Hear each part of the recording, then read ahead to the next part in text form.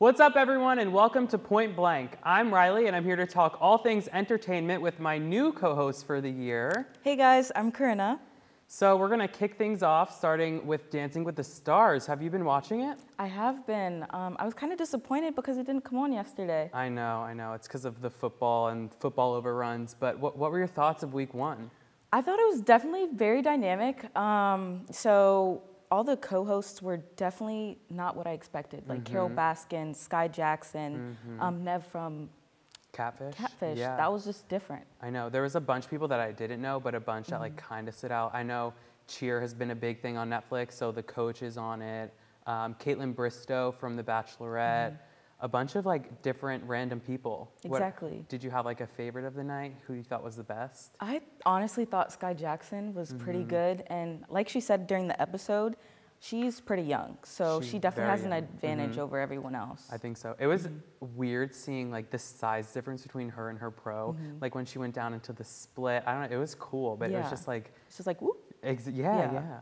I liked Caitlin Bristow. I That was thought a good one. her dance was good. Justina Machado, I forgot what she's from, but hers was surprisingly really good. Yeah, I also think like the athletes, the football players and the basketball players, they did pretty good. What did you think of Carol Baskin? I thought she was a hot mess, but I mean, she might get better, practice. Yeah. Yeah. I thought she was a hot mess too. I think it's super entertaining, so I don't really want to see her go. I think it'll be like a fun thing to watch Exactly. throughout the season. But I know this episode that's airing tonight, she supposedly like opens up about the whole Tiger King situation and her thoughts on it and how she's like kind of kept quiet. So I'm interested to see where that goes. Unpopular opinion, I don't think she killed her husband. I don't even follow up with her. Like Twitter trending, I was like, okay, cool. And I think we all knew who she was by what she wore last week. And I was like, okay. Literally. Yeah. But I don't know. I guess we'll see how that plays out with Yeah. how she opens up tonight. Because she said Exactly. she says things that she's never said before. But like, did you see that her husband's family like made Yeah. ads Like what? for the show, like Like, saying what's like, up with that? I Come know. on. I don't know. It's interesting. But do you have a winner pick? I'm gonna stick with Sky Jackson. You are? Nice. I think I'm going to stick with Caitlin too. I think Sky and Caitlin are kind of up there for me. There's a few other people, like AJ McLean from, I think the Backstreet Boys was it? Yeah. He's pretty good. So Yeah. I feel like a lot of people have some potential, but I don't know. I'm excited to see where it goes. Exactly, and it's definitely different considering that they don't have a live audience because of COVID. It can get a little annoying. Like the judges are in there, the dancers are there, Tyra's the host. and Yeah. it's What do you just think like, of that? What do you think of Tyra? I think she's, America's Got Talent, then she did, America's Next Top Model. So I think she definitely has some experience, but I guess practice makes perfect. Right. She just needs to like warm up, I guess, It's a little a bit more. different vibe than what she's Exactly. used to. And it's kind of like a hit or miss with what the judges have to say. Like it's Dancing with the Stars is completely different from any other show. Exactly. But I think she'll get used to it. She's good at everything she does. I so, agree. Yeah. So did you watch the Emmys? What did you think of that? It was definitely different due to COVID and how they had like virtual, I guess, and nominees, and you could see Yeah. what celebrities were like back home. Like a virtual red carpet too. That was just different because some people were dressed full on cute clothes or whatever, and some Yeah. people were just casual. So I thought that was know. a different dynamic. I didn't like that some people dress casual. I think like I get that it's virtual, but it's the Emmys. Like Yeah. I feel like what else do you have to do at home? Just dress Exactly. up. Like if you're attending the Emmys, if you're nominated, like you might as well dress up. Yeah, I thought that was definitely different. I don't know. I kind of agree with you. Like, Yeah. dress up. Yeah. You're So being nominated. exactly. So Zendaya, she broke the record. She made history. She's the youngest female to ever win for Outstanding Actress in a Lead Drama Series. I love Zendaya. I don't know about you, but I think she's super talented. Everything she does is just so entertaining. What do you think about that? I totally agree with you. Zendaya, I think I grew up watching her, Shake It Up, Shake It and Up, then yeah. she kind of went quiet for a little bit, did Spider-Man, and then now she's doing Euphoria. So I know. thought I that haven't was, seen Euphoria yet. I really want to yeah, watch it. It's pretty good. I definitely Is it? recommend it. I really want to watch it. All my friends tell me to watch it, but she's someone who like everyone coming from Disney has like Bella Thorne. She kind of hit rock bottom. Miley Cyrus had some stuff happen to Exactly. her, but she's kind of been She's consistent, still up there. and Yeah. she like I don't know. Good for her. Yeah, but I'm so proud of her. I know. And then Schitt's Creek and Succession also you know, pulled in a lot of wins from their categories. I've never seen either of the shows. Neither have I. But yeah.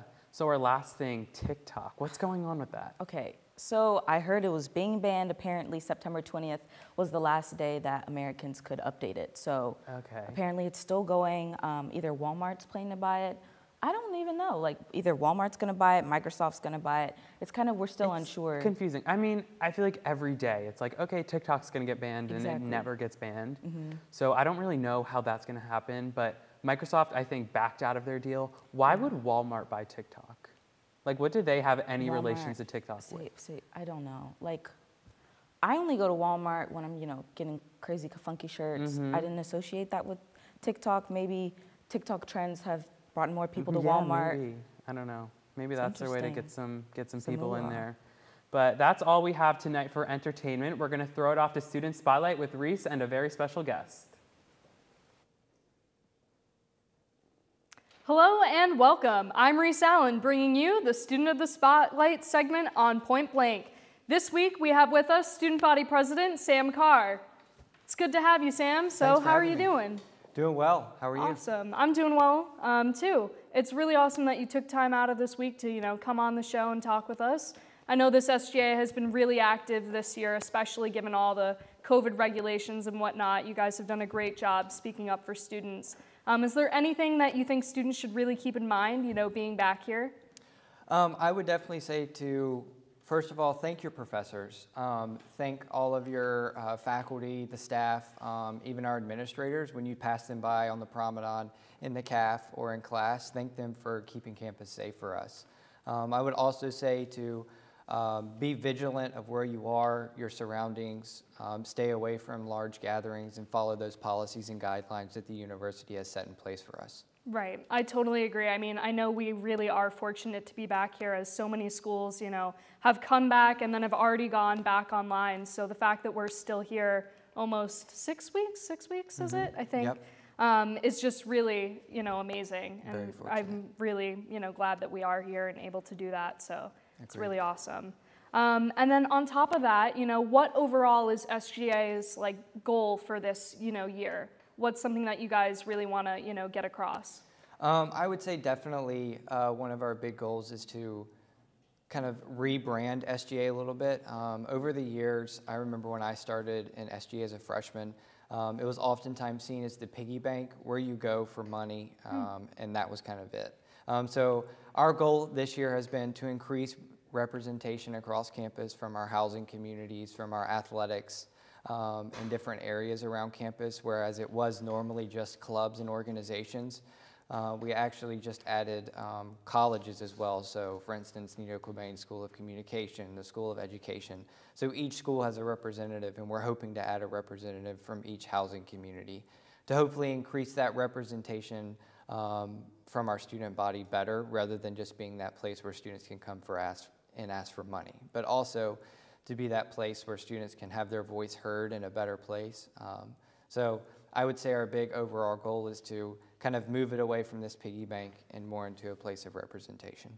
That's really awesome. See, I didn't even know most of that stuff, but you guys have been really active, you know, as a, you know, student government. So great job so far. I can't wait to, you know, see what else you guys have going on. Other than that, I know you're super involved here on campus. I think you were just named one of the extraordinary leaders, so congratulations on that. But how do you manage being student body president, involved in so many other things, and being a full-time student? What's, you know, some advice you could give to somebody who might want to do this in the future? I would definitely say know your limits. So if you think you can do it, then do it. And obviously take time for yourself. Every weekend I try to honor all of my weekends, unless of course I actually have something I need to do on that weekend. So I definitely try to take the weekend off. Oftentimes I'll put my email on automatic reply, so that way I can have some time for myself. But you know, it is tough sometimes when you go immediately waking up early to go to a meeting or right to class, and then right after class is over, you grab a bite to eat and then head to another meeting, or send out a ton of emails, and then off to class again, and then finishing up the day with meetings. You know, for the life of a student body president, not just me, but in years prior, usually starts early in the morning and ends late at night. Right. So how else are you going to do everything that you're doing? Exactly. But I love it, and I wouldn't want to do anything else. It's what I wanted to do since I was a freshman here. That's great. And to hear the students' concerns and be able to be their voice. It is difficult because obviously, not all the time you'll be able to please every student. No, but of course you try your best. But definitely. Being involved is difficult sometimes. But there are ways that you can manage it. So taking that time for yourself, being with your friends, if you have a significant other, being with that significant other, not forgetting about your friends. So ensuring that you're making time for everyone and not just 100% all the time. SGA or whatever else it is that you may be involved in. Or one thing or the other. It's all about that work-life balance, as they say. Exactly. Yeah. All right. Well, I think that's all we have for this week, but we're going to pass it off to Alyssa and Rachel in fashion.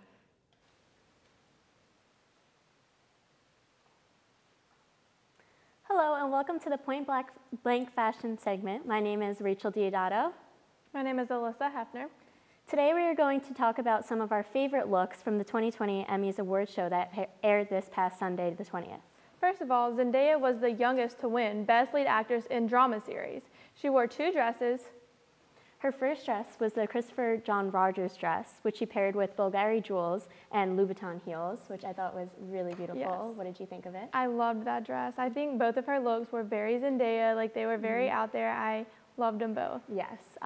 The first dress with the contrast between the violet and the black, I think it really paired well. Definitely. And the jewels were purple as well. And on her second dress. Yes, her second dress was a Giorgio Armani gown with Bugatti earrings as well with purple polka dots. Like, how do we feel about that? I'm usually not a fan of polka dots. Yeah. Like a lot of little kids wear it and stuff. I've never seen it worn as in like an award show dress or anything like that. But she's always breaking barriers in fashion all the time, so I think personally loved it, but my question now is purple in. Is Zendaya going to make purple in? That's my next. That is very true. That's my next thing to look out for. Definitely. Reese Witherspoon, too. She had a very black, minimalist, simple dress. I believe it was Louis Vuitton as well. Yes. She also paired it with Louis Vuitton earrings, so the whole look was great. And she had very simple makeup, and then the red lipstick really popped. I loved it. I was looking at it earlier with the little bows on the sleeves. Like, I think it just really made the dress. It was simple. I know some people weren't a fan of it because it is an award show. You kind of need to dress up, but I thought it was simple for this type of an award show. Yeah, I don't know how I feel about the bows on the shoulders. I feel like it definitely you have to have that like dainty kind of body to do it. Yes. And she does have that, of course. I was going to say, she pulled it off very well. She did. So which one was your favorite? It would definitely have to be one of the Zendaya dresses still. It was probably the Giorgio Armani. I loved the bling on it. It was just, I'm a bling girl. Yeah, it's very Zendaya. And I also think it kind of like represents what she won the award for. Yes. Because Euphoria, you think glitter and bling. Just and all out there. Yeah, she and definitely. She really put that together with her outfits as well. Yeah. What did you think of like the more simple outfits, like the people who decided to not dress up? I was still just kind of a fan of it because it was virtual, like simple, cozy. I don't know if we like mentioned this either, but Reese Witherspoon wore pink slippers with her Louis Vuitton dress. Oh like my gosh, it was very home like vibes. I feel like that each style fit the artist very well. That is very true. And Jennifer Aniston also wore a plain, simple black dress. Yes. It was Louis Vuitton too. So that was really funny, I believe. But yeah, but I do prefer for them to dress up. I feel like if you're winning such like an award that like is so honorable, especially in their career, to like dress up and put some makeup on, you know, like I don't know. But yeah. So unfortunately, that's all we have time for today. So thank you for joining us, and we will be right back with the coronavirus update live with Grant and Liv after the break.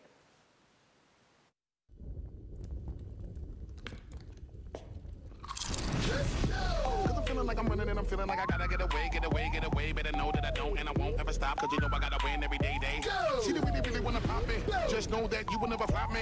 And I know that I gotta be a little cocky. You ain't never gonna stop me. Every time I come in and I gotta set it, then I gotta go, and then I gotta get it, then I gotta blow, and then I gotta shut it. Any little thing, and then I think that he be doing, cause it doesn't matter, cause I'm gonna did it. Doritos Blaze, a bold new flavor that brings the heat.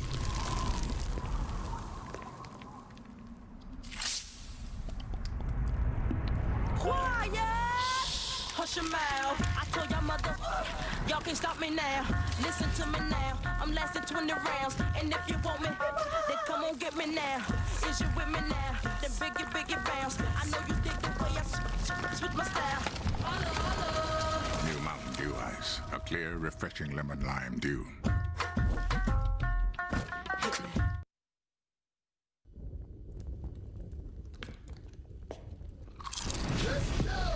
Like I'm running and I'm feeling like I gotta get away. Better know that I don't and I won't ever stop. Cause you know I gotta win every day.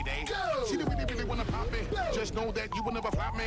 And I know that I gotta be a little cocky. You ain't never gonna stop me. Every time I come in and I gotta set it, then I gotta go in and I gotta get it, then I gotta blow it, and I gotta shut it. Any little thing and then I think that he be doing, cause it doesn't matter, cause I'm gonna dead it. Doritos Blaze, a bold new flavor that brings the heat.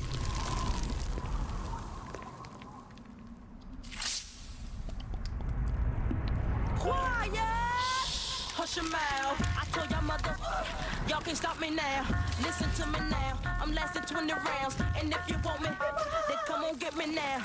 Is you with me now? Then biggie bounce. I know you dig the way I switch my style. New Mountain Dew Ice. A clear, refreshing lemon lime dew.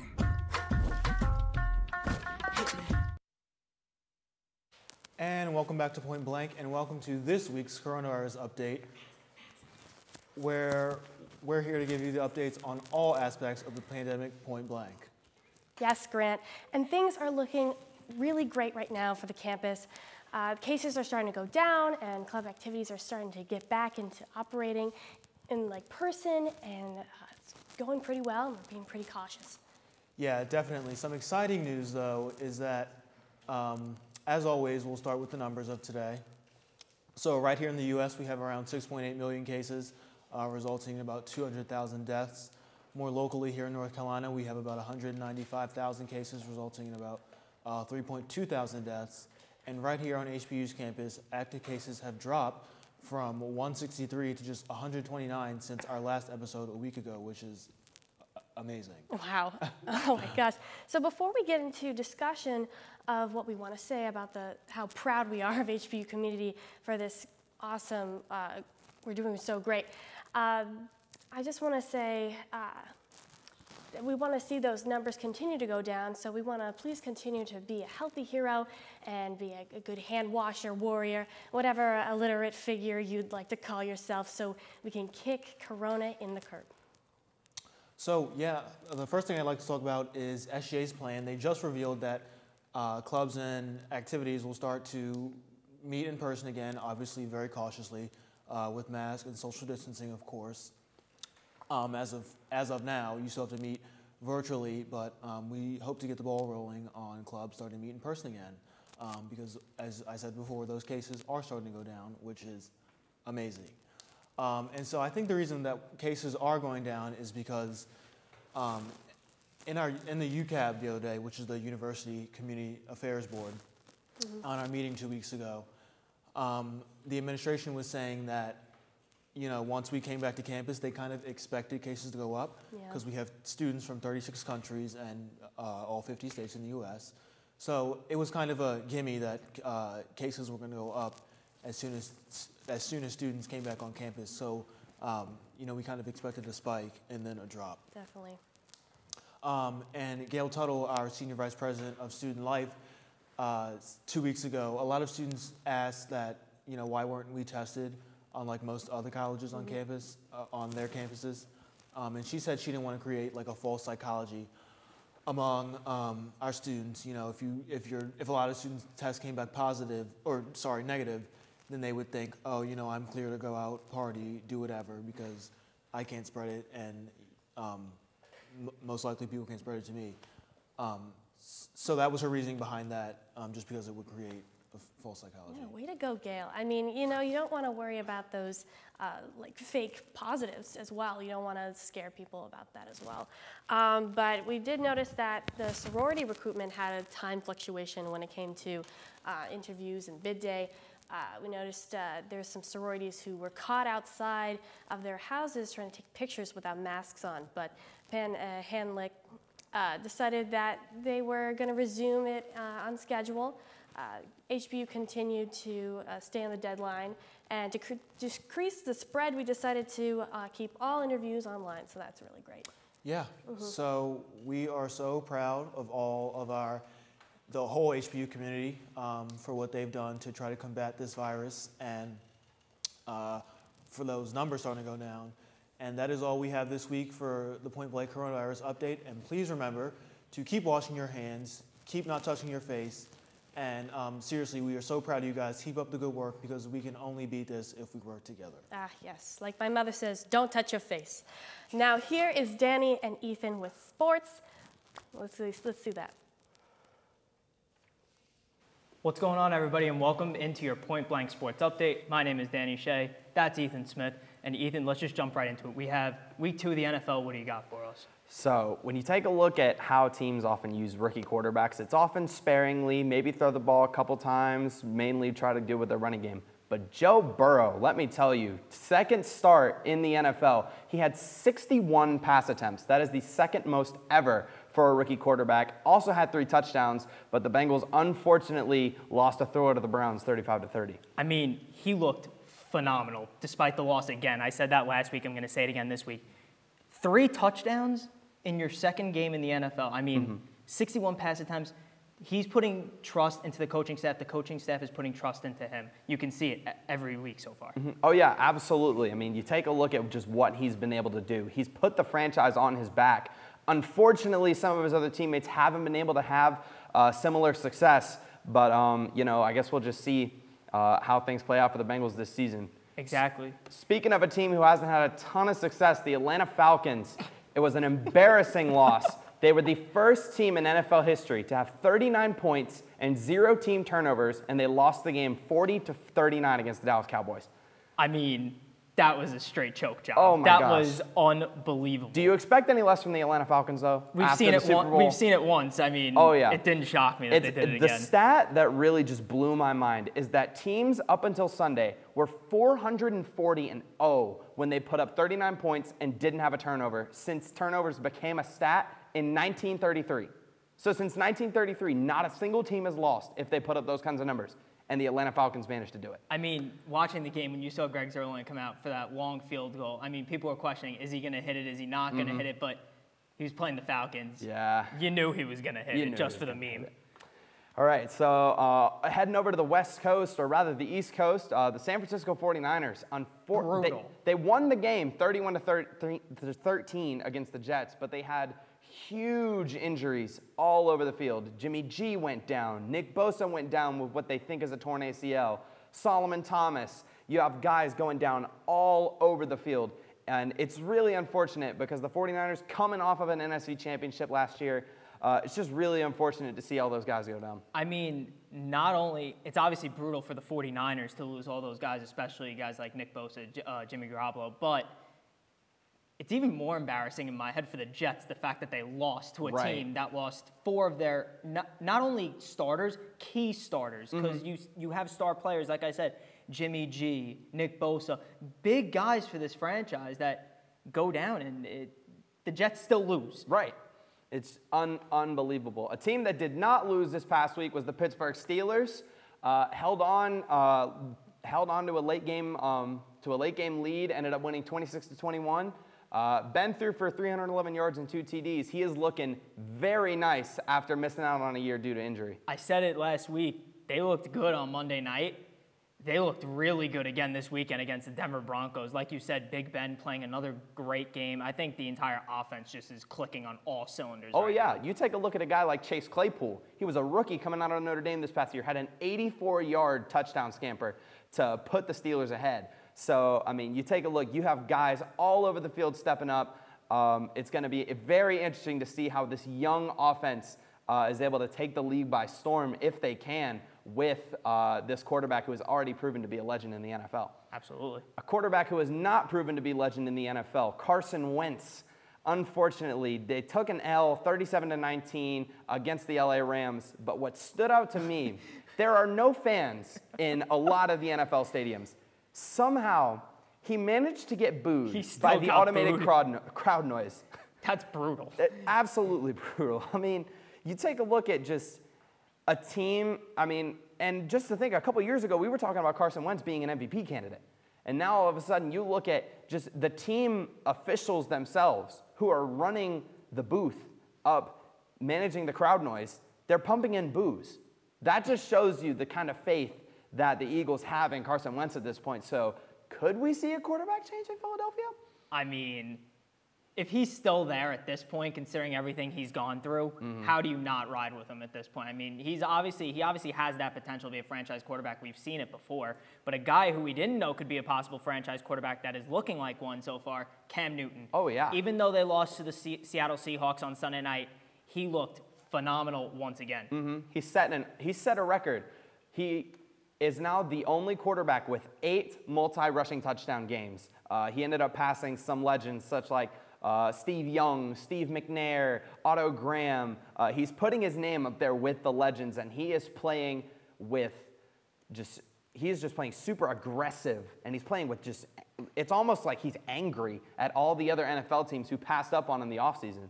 Yeah, I mean, a guy that looked great, though, again, Russell Wilson. Him in the offense, that Seattle offense, absolutely balled out in another game. But I think the play of the game is that goal line stand, the final play of the game that stopped Cam Newton from getting into the end zone. It's very unfortunate to see. I mean, you have a guy like Cam Newton who already has such a strong reputation as a dual-threat quarterback. You can't call such a predictable play on the 1-yard line trying to win the game. I mean, I see what they were trying to do, and I mean, it worked for the Panthers in the past a couple times. But, I mean, unfortunately, it just did not work. Seattle knew exactly where they were going, and they were able to stuff them. Exactly. Well, there is a championship going on right now. The Stanley Cup Final is underway. The Tampa Bay Lightning and the Dallas Stars. The Stars take Game 1, 4-1. Anton Khudobin, again, another big game from him, making 35 saves on 36 shots, including 22 of those in the third period. I mean, Anton Khudobin is unbelievable again for the Dallas Stars. I mean, after going down with an injury in the last series, I mean, he has been stepping up. Absolutely. I mean, you take a look at just guys coming off an injury, you have no idea how they're going to react. But, I mean, in Game 1 at least, they were able to look good. But, I mean, Game 2 was unfortunately a different story. The Lightning ended up taking that game 3-2. They had 3 goals in the first period. 2 of them came on the power play.